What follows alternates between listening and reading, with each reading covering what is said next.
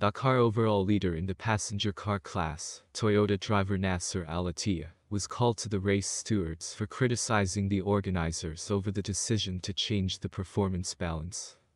Recall that Al-Attiyah did not like that the World Rally Raid Commission decided to change the balance of performance of prototypes at the Dakar Rally before the fifth stage of the race.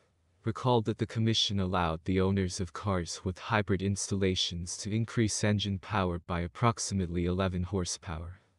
After that, Nasser sharply criticized the organizers of the Dakar, but soon apologized for his remarks.